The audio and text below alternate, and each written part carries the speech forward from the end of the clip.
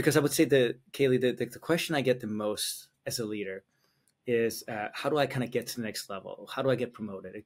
I'm sure every leader out there can kind of resonate with that. Um, and it's a totally fair question. I've had the same question to my bosses back in the past, but I would say there are three things that you have to do.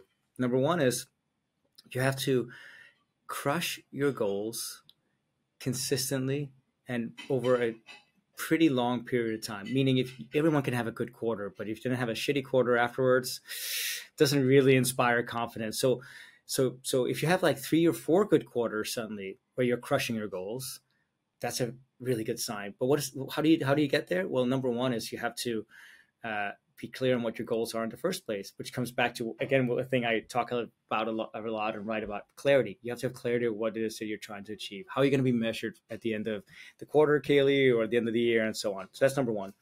Number two is you have to act as if you're at the next level. So if you're a senior manager and you want to get promoted to a director, or director to a VP, start modeling your behavior as if you're already at the level, even if you don't have the title. I understand sometimes, like, wow, what do I need to do to get it? But if you model yourself after people who have that title, they usually take on more responsibility.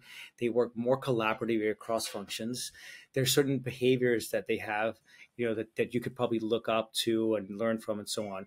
But act as if you're at the next level. That's number two. And number three, which I think is probably maybe the one that gets neglected the most, is you got to have a chorus of support around you. And because I can guarantee in every single job I've had, when it comes time to get somebody promoted, it's not a decision I make in isolation or just by myself. I usually sit with a group of peers and we say, so is Joe ready to get promoted? And I can always tell how the direction is going to go based on the responses of other people.